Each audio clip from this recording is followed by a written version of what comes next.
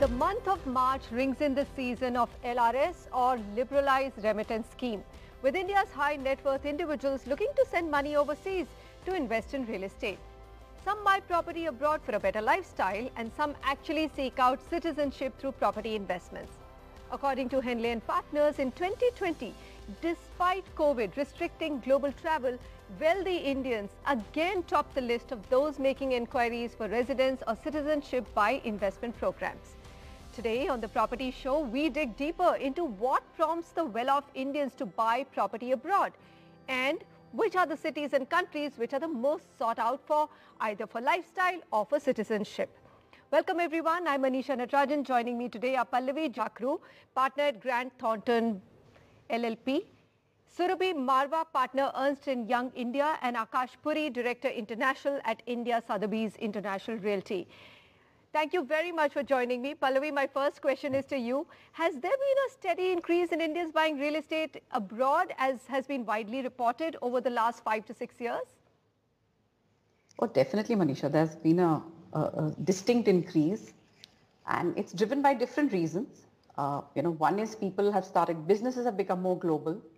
So, people, wherever they set their roots as far as business is concerned, they also like to buy property. And I think that's a very Indian way of finding your feet in any new sort of jurisdiction. Mm-hmm. What we now increasingly find is a lot of people are buying property where their kids go for education. And a lot of people are buying holiday homes now. So, clearly there is a huge uptake on Indians being interested in buying property abroad. Mm-hmm. Akash, you've been dealing with Indians and advising them on investing in some of the big global gateway cities of the world.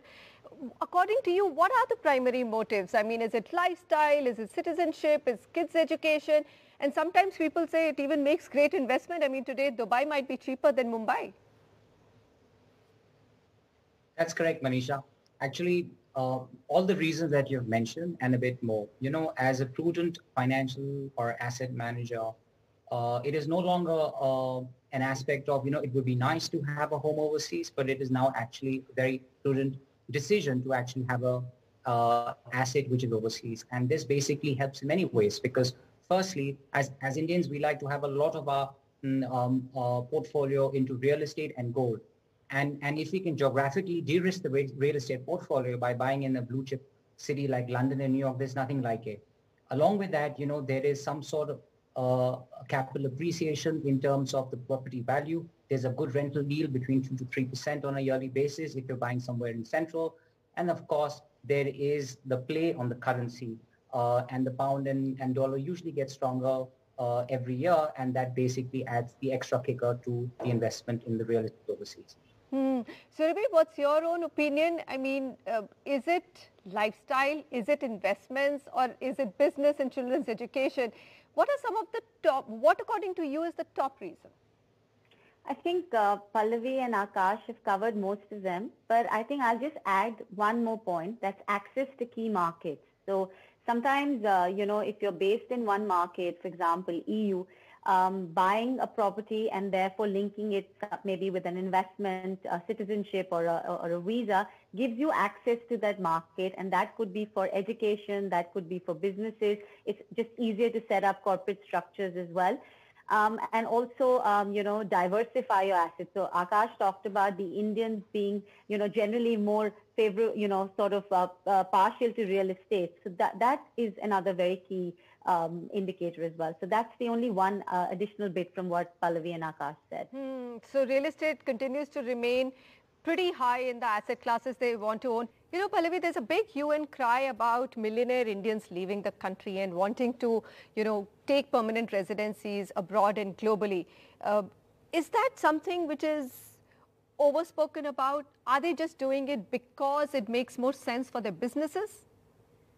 So this is an interesting question you ask because, one of the things we've noticed is that a lot of people want to become non-residents.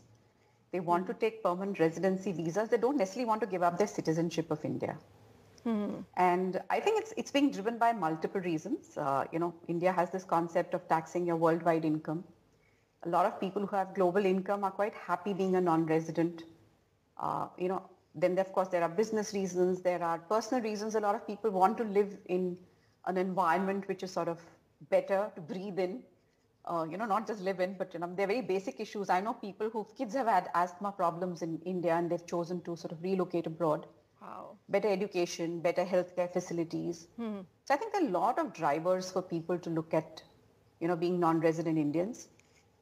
People still haven't sort of lost sight of the fact that India is still a great country to do business. So, while their anchor will be the business in India, but a lot of them will choose and are choosing to become non-residents and over a period of time take permanent residency and then, explore citizenship 5 to 7 years down the road. So that Akash, is a trend that we are seeing, yeah. All right. Akash, how difficult is it to actually get either permanent residency or citizenship through investments in real estate? Actually, Manisha, over the years, it's become much simpler. And we, as being part of Sotheby International Realty, assist our clients to get this opportunity through real estate. We're present in 75 countries. We've got 1,000 offices and close to about 24,000, associates. And through real estate, it depends on how much time you want to spend in which country to get it, or it depends on your time horizon if you want to convert that into a passport, or the amount of investment you want to make. It's fairly simple. For example, Lisbon is our hotspot. And over the last, in the last 1 year, the real estate market in Lisbon has actually, the prices have moved up by 6%. Surabhi, other top destinations, I know that Lisbon, of course, has caught everyone's fancy in the last few years. But things like New York and London are pretty high up in the list of wealthy Indians to have a property in these kind of destinations. So Manisha, let me break this up into two. So hot destinations simply for buying property, let's not link it to citizenship by investment, would be Portugal, Spain, US, UK and Canada. They remain hot destinations for Indians. Got a lot of clients who want to go there. That's not necessarily linked with citizenship by investment. US, UK, etc. may not be. Then you have the hot categories of citizenship by investment, which is you buy a residential asset and you get a PR and then a passport there. And those hot ones are Caribbean countries, and there you could invest about $350,000 to $500,000 and get a citizenship in time. Turkey and Montenegro are very, very hot at the moment. Again, the investment amounts are slightly lower, $250,000 as well. I've got a lot of clients asking me about Austria and also, about Malta. But those two, whilst they're still hot destinations, they're not traditionally or typically citizenship by investment. Would you agree with Akash that this entire route of citizenship through investments or residency through investment has over time become easier? Because I keep reading contrary reviews. For example, US raised the amount that you have to invest for citizenship through investment program, and you had some murmurs happening even in Europe in terms of they're going to probably stop the golden visa route. So what's going on?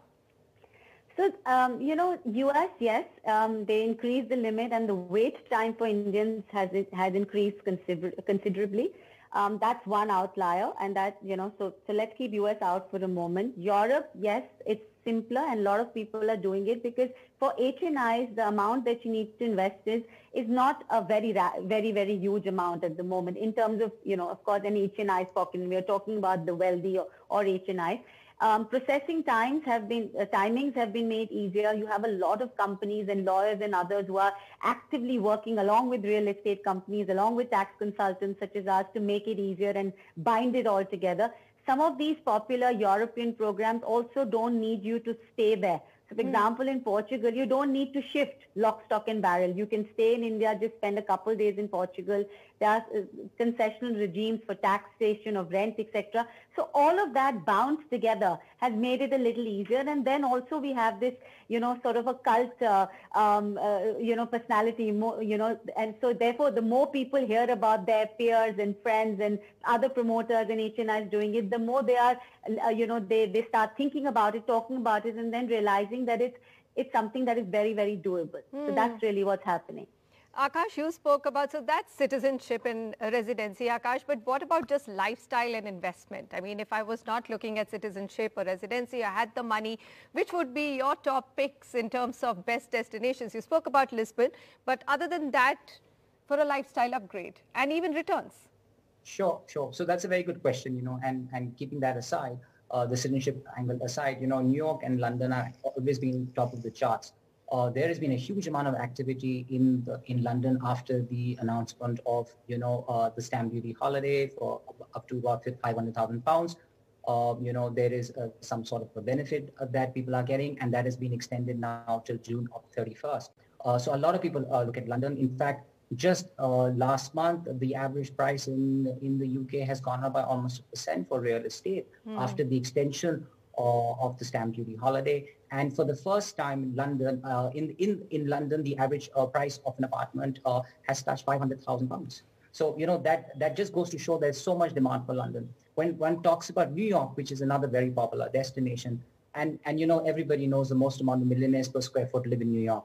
So that's really, the big daddy destination when it comes to the real estate investment. Pallavi, big question to you. What happens now? I mean, this is the kind of excitement we saw continuing in 2020 when Indians couldn't travel abroad, right? Now, of course, with the vaccination, you will have people beginning to travel again. Do you see 2021 probably to be the year when this will accelerate? Definitely will, and I think there'll be multiple reasons driving that. One, of course, will be, and I'm sure, Sotheby's will ratify that. Property prices have become very lucrative, very, very attractive, especially in Europe. I mean, there are some schemes where you can come and buy for literally, 100 euros. You can buy a house, which you can then, of course, you need to renovate and look after and all of that. Two, I think people have also realized that for a lot of us, we can work from anywhere. And I think that's going to be another driver. And, I'm very tempted to quote a line here where I think Mr. Uday Kotak mentioned somewhere. He said, geography has become history. And we already seen yes, it's that. a good one. People work in India, from anywhere. A lot of people in India are actually sitting out of Goa and working. Yeah. So, really, Manisha, it's a question of money. I mean, why can't you be sitting in the Italian Riviera and working if you could afford it? So absolutely. I definitely going to happen, as I said, for multiple reasons. It makes investment sense. From a lifestyle perspective, it makes a lot of sense. And if I can just add to what, Surabhi and had mentioned earlier, Europe, if you take buy a property in Lisbon, for example, you also get access to all of EU if you have a PR visa. If you've got the money, then the world is your playfield, not India. Pallavi, Surabhi and Akash, thank you very much for joining me. Extremely interesting discussion.